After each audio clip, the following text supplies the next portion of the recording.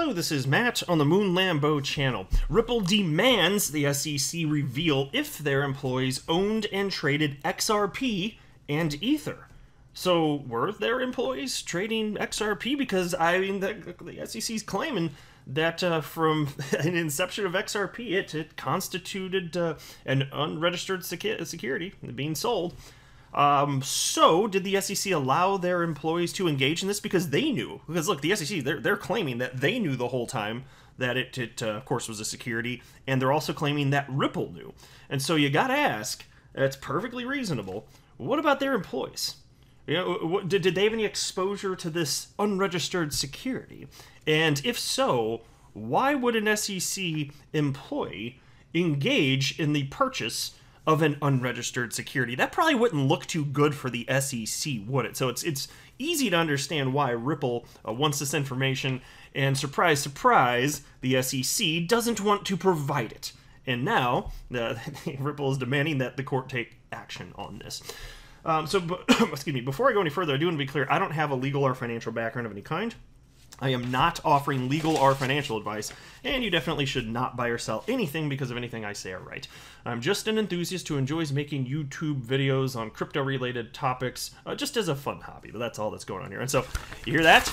Yeah, that's right, I got some MF and dead trees up in my hands, because actually, I tell you what, this document, not as bad as some of them, just in terms of length. This thing was only 5 pages, not including the exhibits. The exhibits are absolutely outrageous. I remember one time I printed, I think it was like supposed to be an 8-page document, and I didn't realize there were all these exhibits attached, and it ended up being like 150 pages. Like, I came back later, and I had like this huge stack. My little poor printer is like working on overtime, man. And I was just like, God, it's a panic to stop the print queue. But anyway, in this case, not too terribly bad here. So I just went ahead and highlighted the parts that I found most interesting and relevant. We'll get you all caught up to speed on the silliness that's going on here with the SEC.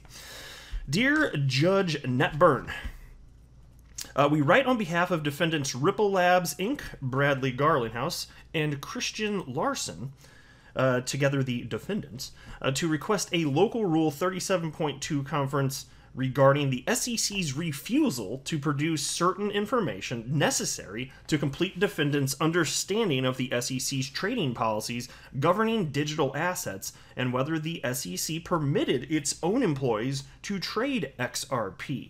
Oh, by the way, before I forget, shout out to James K. Filan, an attorney within the XRP community, who has been providing all sorts of updates, and that's where I got this legal document also.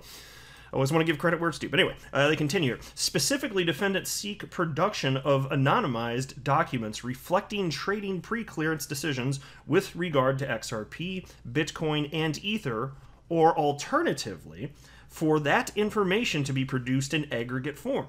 Defendants also seek certifications concerning SEC employees' XRP holdings. Again, either with redactions of personal information or in aggregate form.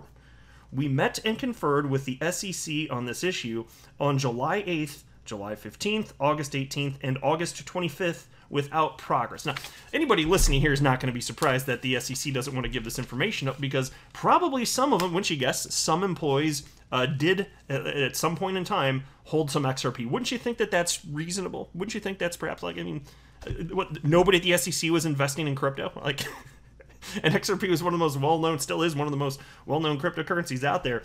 Wouldn't be surprised in the least, and it wouldn't look good to them. And so, effectively, the SEC, what they argue in this document is that this information is not relevant, and that could not be further from the truth, as I'm going to highlight. And they know that, too. Like, this is a poor argument, just a piss-poor argument. They don't care. These are not ethical people. They're not here to protect investors. They're not, they say they are, but they're not. And they don't care. They just don't give a damn. Zero F's given here. So anyway, this continues. In June 2021, this court granted defendants' motion to compel the SEC to produce its trading policies regarding digital assets. Your Honor found that defendants' requests met the threshold for relevance. Yes, I'll pause right there. You may remember, I remember covering that, and I even brought up this exact topic at that time. I was like, so, what do you think? Do you think that any SEC employees may have ever, at any point in time, held some XRP? And why would they do that if it's so crystal clear working at the SEC that it's an unregistered security? right? And so here, Ripple's now just, they're gunning for it here. So I won't be surprised in the least if the, it gets, considering that, you know, when it came to the June 2021 request, that was granted. So I won't be surprised in the least if Ripple gets their way here too, but we'll see. Anyway, they continue. The SEC accordingly produced to defendants a January 16th, 2018 policy entitled Ethics Guidance Regarding Digital Assets that took effect on January 19th, 2018. And so then that's in this piece noted as the January 2018 policy. And so that policy shows that until January 19th, 2018, the SEC had not adopted or imposed any policy restricting SEC employees from trading in digital assets, which is consistent with the SEC not having viewed digital assets as securities. Well, how about that? Don't you think that if they'd known this from the beginning, maybe they would have made it clear before the calendar year of 2018? Might that have made sense? Have some sort of policy on it? But of course not. For most of the last decade, the SEC was just ignoring this. It was just some little piddly asset class. They didn't even want to take it on. They didn't want to handle it. And so no, of course they didn't have a policy. Which is why this whole lawsuit's absurd. One of many reasons this whole lawsuit is completely absurd. Then they continue. At all times from 2013 until at least January 19th, 2018. SEC employees were free to buy, sell, and hold XRP without any restriction by the SEC. How about that? Oh, this is not a good time for the SEC. This evidence provides strong corroboration of the defendant's defenses in this case and undermines the SEC's claims. Specifically, the now acknowledged fact that the SEC itself did not restrict its own employees from selling or buying XRP, notwithstanding its long-standing regulation against its employees engaging in securities transactions without preclearance, indicates that the SEC had not concluded, prior to at least January 2018, that sales and offers of XRP were securities transactions. And this is true, I think, to any unbiased individual just looking at these facts, it could not be more clear. This, of course, is the case. Man, SEC lawyers having a bad time. They've been having a bad time ever since December 22nd, 2020, which is the date that they filed this lawsuit, because they weren't ready. And I don't think they realized the degree to which they were messing up. It's just their positions, by and large, indefensible.